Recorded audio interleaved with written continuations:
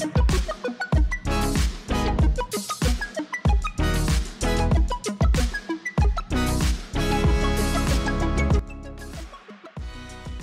this right here is the Phillips Beeline 34-inch ultra-wide curved LCD monitor, or in other words called the 34.6 B1C monitor.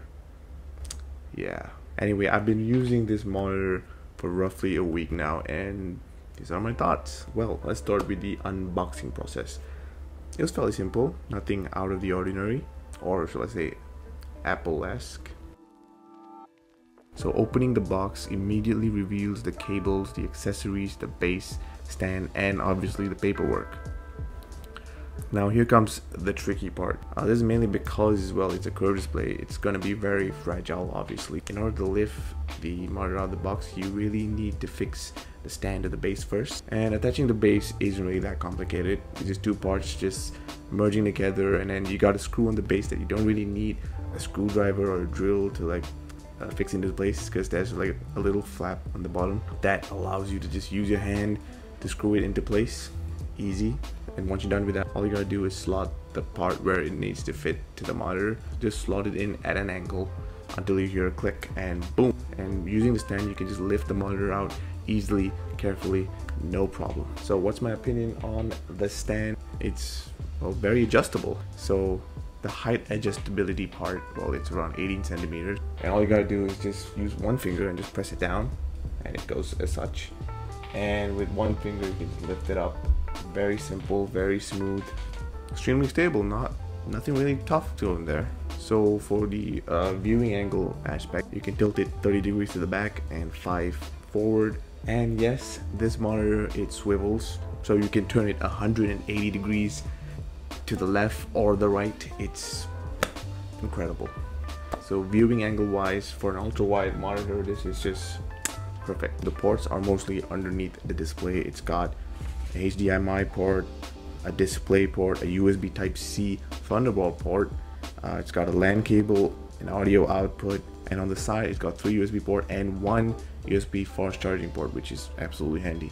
And right below it's got a USB up port if you want to use it. Since this thing has a USB Type-C port on the back, it can act as a dock for your iPad, your MacBook, or your laptop. So not only will the monitor power your device, it will also act as a transport hub. So you got extra USB ports to transfer your files. Remember when I said this thing has a LAN port built in the back? Well, guess what? You can just connect your LAN cable to the display instead of to your laptop, making it super clean for you to manage your cables, which is just perfect.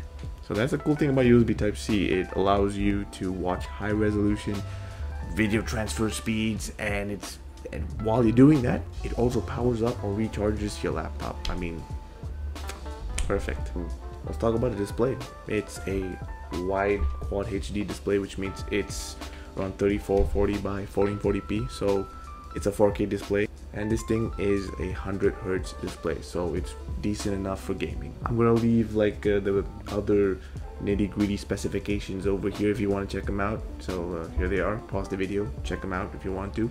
And also this monitor has an anti-glare coating to prevent any reflections, especially if you're in a very brightly lit room or you're beside your window. So this thing really helps out. So thanks to the ultra wide 21:9 aspect ratio, you've got an enormous amount of space to work with. So this really helps boost the productivity in your workflow. So for a gaming streaming side, you can open a separate window for your OBS or whatever software you're using to stream, and you can game on the widescreen without any problem. So this monitor also has a cool multi-view technology. So thanks to multi-view, it enables active connection between two separate devices, for example like a PC and a notebook, or a laptop and an iPad.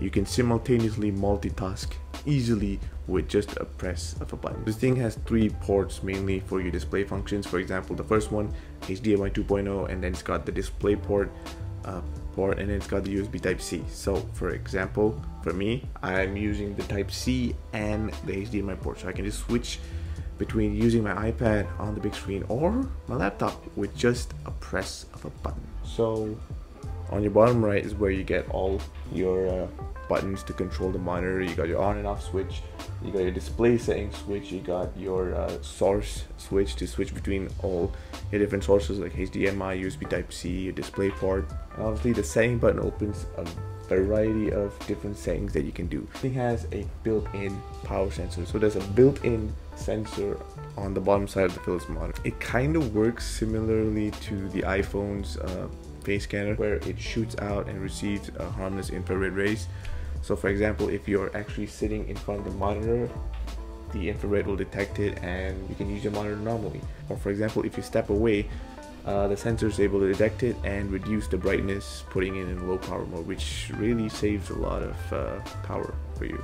According to Phillips, it saves up to 70% of your energy costs, prolonging the monitor's life, which is a win-win in my book. So on the settings, you can also turn on your light sensors, which means it will be able to detect the brightness of the room and adjust the brightness of the display to it. You obviously know that there are short wavelength blue light rays that comes from LCD or LED monitors, which can damage your eyes in the long run. But thanks to the setting over here, you can turn it on to various levels. There's 4 levels over here. So you're going to turn it on and enjoy your monitor experience without worrying about damaging your eyes in the long run. Obviously, there's also the input settings, so you can also choose between various inputs through the setting. There's also the picture settings, where you can turn off adaptive sync, which is perfect for gaming. So thanks to the adaptive sync technology, you'll get a fluid, artifact-free performance at virtually any frame rate. You got a lot of quick refresh rates and ultra fast response times, especially if you're doing FPS gaming. So this monitor is good for that. So obviously you can adjust your picture format, your brightness, your contrast, your sharpness. Also smart response, smart contrast that you can turn on, gamma, pixel art rating, all the settings, you can do it over here.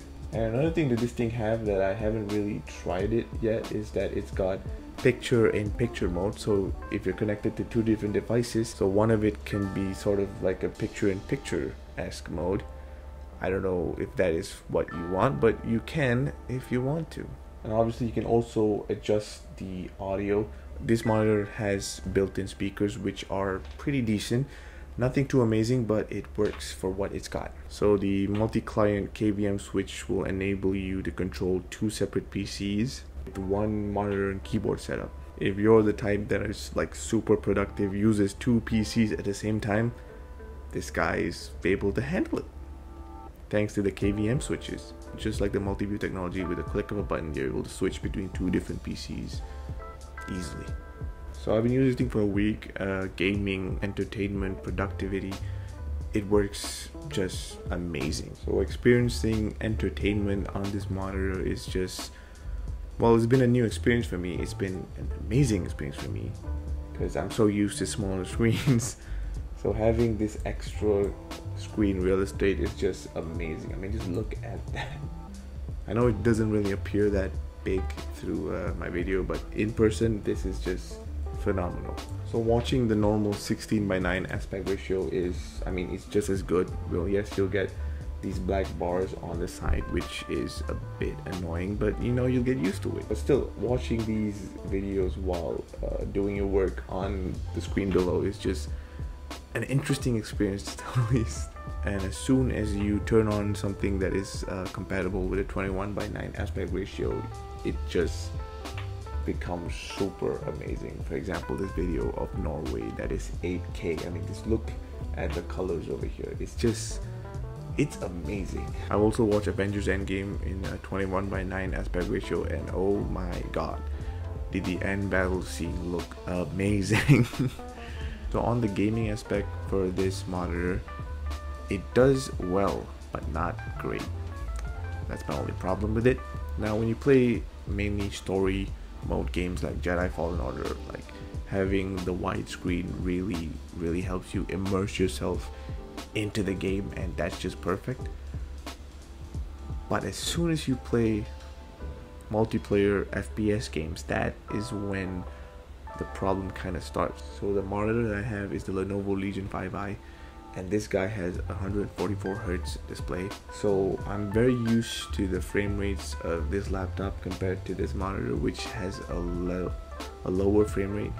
Now yes, this thing has the adaptive sync technology, but you can kind of notice a small tiny drop in frame rate, so that's something to note. It's not bad, it's just a little bit annoying, so that's one thing to note. Okay, so if you have a very high-end gaming laptop and you're used to that frame rate, well, it's gonna be a little bit of a problem. But other than that, gaming on this monitor is just perfect. Yeah, finally I want to talk about the iPad. Yeah, so the iPad Pro obviously has the USB Type-C, and yes, it's got Thunderbolt capabilities. So I've not only used the laptop with this monitor, I've also used my iPad Pro, the 2021, that has Thunderbolt capabilities thanks to the USB Type-C, and not gonna lie, it's pretty decent. And again, the drop in frame rate is noticeable because the iPad is 120 Hz and this one's 100, so you notice the drop in frame rate when you're swiping through the home screen. But let me tell you this, editing LumaFusion on this iPad while using this display is just wow. Okay, it's an interesting experience, especially for me. I'm new to this. I'm using LumaFusion. With a click of a button that appears the second you connect the monitor to the iPad, it immediately uses the monitor as your display section for your video, which is very, very helpful. So those who are editing using maybe a MacBook or your iPad, or even editing photos using Photoshop, well, this monitor does very, very well. It's got pretty accurate colors, RGB obviously. So that's my review and first thoughts on this amazing monitor. This won't be the last. I will be making more videos, mainly on Instagram, so if you want to check out more videos on this monitor, you gotta follow me by Instagram. The link will be in the description. And if you want to purchase this monitor for yourselves, I'll also leave a link in the description where you can get these. So obviously, thank you Phillips Monitor Malaysia for sponsoring this video. Thank you for sending me this amazing monitor. Really helps a lot. Hope I get working with you guys again in the future.